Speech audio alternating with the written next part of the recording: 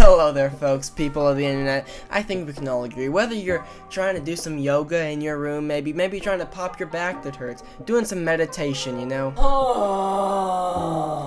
or maybe you're just sitting there doing the thinker, you're gonna ask yourself either way, what's better, people or cows? But that's a decision you'll have to make for yourself.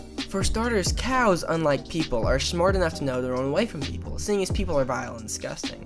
But you can also look at cows' feet. They're strong enough to be hit with an actual metal angle grinder. A person's feet can't even be hit with a little nail without dying. Cows can also weigh up to 1,000 pounds and feed up to 840 people.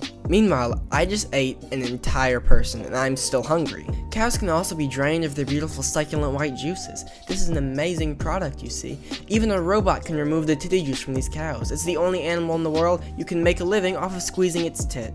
But every time in the past I have tried to juice a person, I've had legal action taken against me, and I didn't profit any from the people juice. Cows can also just walk around and eat the things they step on all day. They can be perfectly fine eating the grass that they're walking on. I tested this. I ate some grass, and it was alright, but my body didn't seem to like me eating grass very much, and it kind of put it out of my body, and that's because cows are ruminants, and they have 4 stomachs. Amazing! They even have a stomach just for grass. And from testings and dissections I've done myself, I can assuredly state that the human being only possesses 1 stomach. But even a beautiful, majestic cow couldn't stop my dog from crapping wherever it wanted to. But when you think about it, people really don't have that many redeeming qualities in the first place. And you're like, wait, a person can think for themselves. And what does thinking for yourself get you? That's right, a big ol' heaping helping of depression! And nobody wants that. Just want to give a quick thanks first of all to any people that stuck around this late in the video.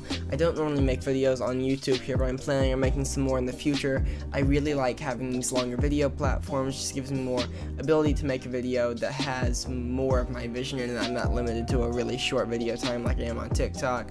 And if you want to see me make more videos here in the future, subscribe, drop a like, drop a comment, tell me what you want to see.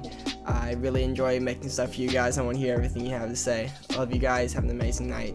Peace out.